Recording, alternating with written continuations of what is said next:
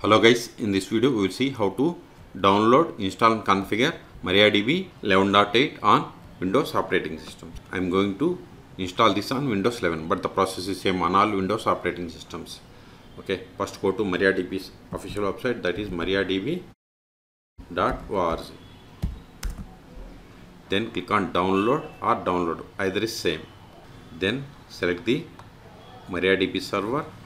Then select the version. See here the latest release is 11.8.2, but at the time of installation you may not see this one, but you will see the later version. Okay, so select it, then select the operating system Windows, architecture x86 64-bit, then select the package type. I am going to select MSI pack. Then click on download.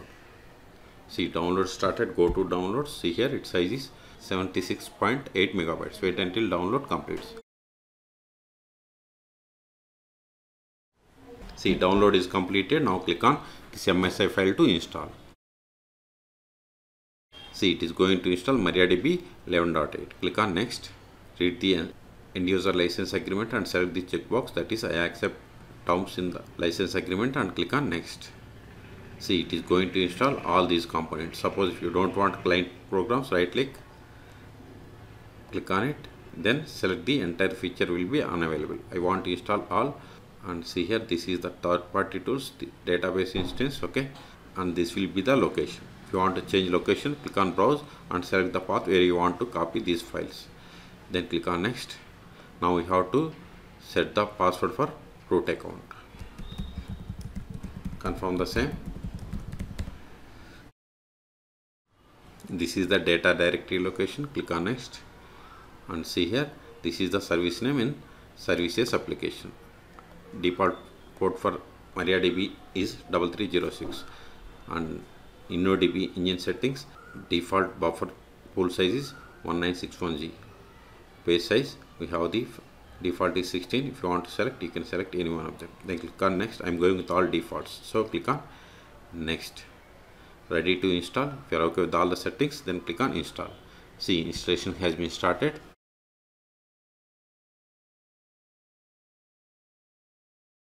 See, installation is completed. Now click on finish.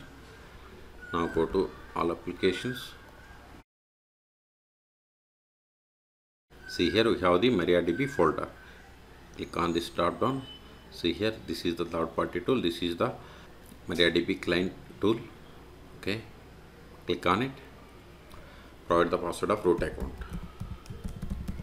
See, we have successfully connected to MariaDB, and this is the version 11.8.2. To verify the version, again run the command, select version. See, we have installed MariaDB 11.8.2. Let us verify the databases. Show databases. See, these are the default databases that comes with MariaDB 11.8. Let us create a database. Create database. Now verify again. Show databases. See, new database bank is created. Now switch to this database and create a table. To switch to database, we have to run the command use, then provide the name of the database. See, before it was none. Now it is changed to bank. Now verify the list of the tables. Show tables. See, you don't have any tables. Let us create a table. Create table.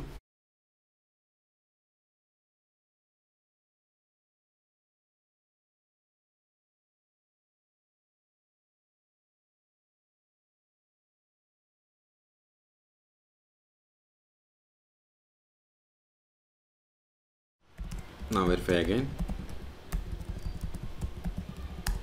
See, we have created a table. Let us insert some data into this table.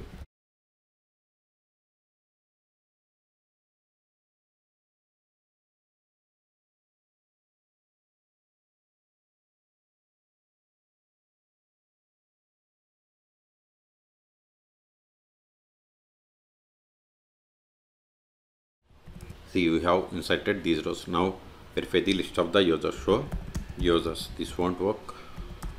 So we can get the list of the users by running the command select user from MySQL.user. See, these are the default users that comes with MariaDB installation. Okay, let us create user. Create. user.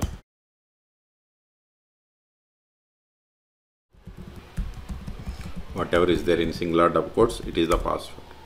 See, we have successfully created. Again verify. See, new user David is created. Now exit from this currently logged in user and connect with the new user David. So open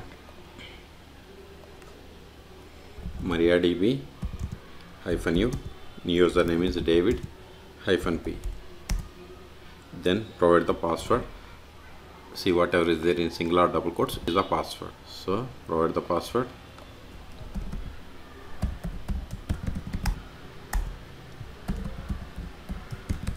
See, we have successfully logged in. Verify the currently logged in user. Select current underscore user. See, we have logged in with the user David. Now try to access the database that we have created. Use bank. See, access denied for user David to database bank, because we have created user but we haven't granted any privileges. That's why we have received this error.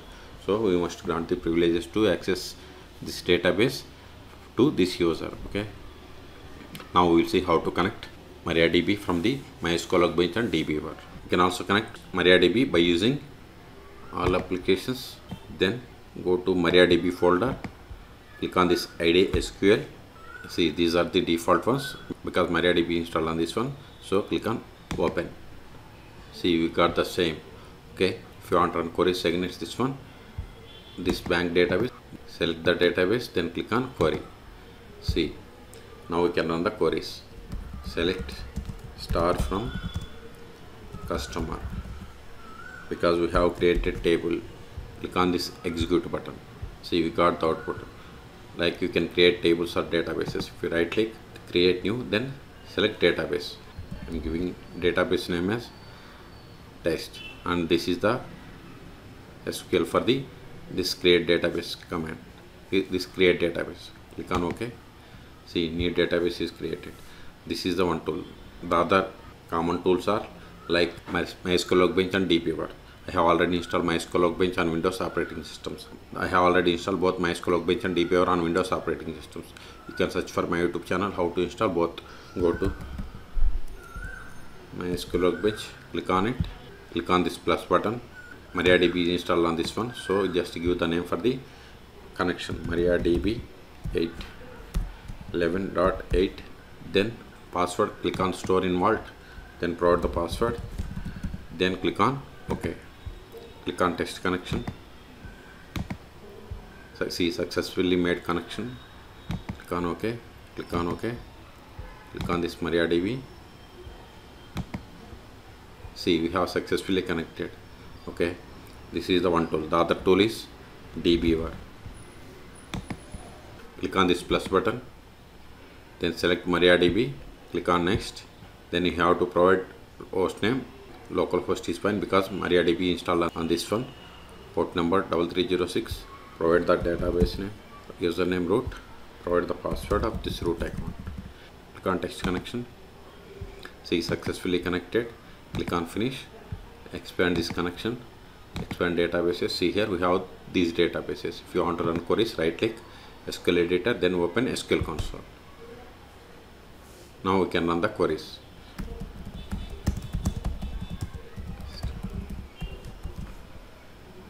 Select the text and click on execute. See, you got the output. Okay, and in Workbench, see, here we have two options: administration and schemas. In administration, we have the options like users and privileges.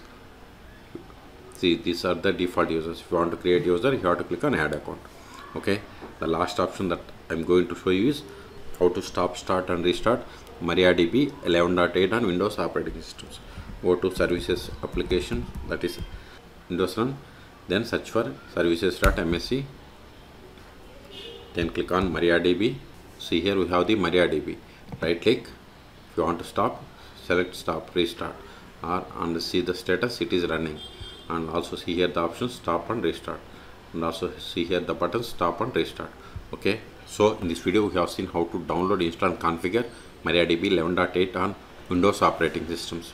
Okay, for more tutorials please subscribe my channel. Thank you.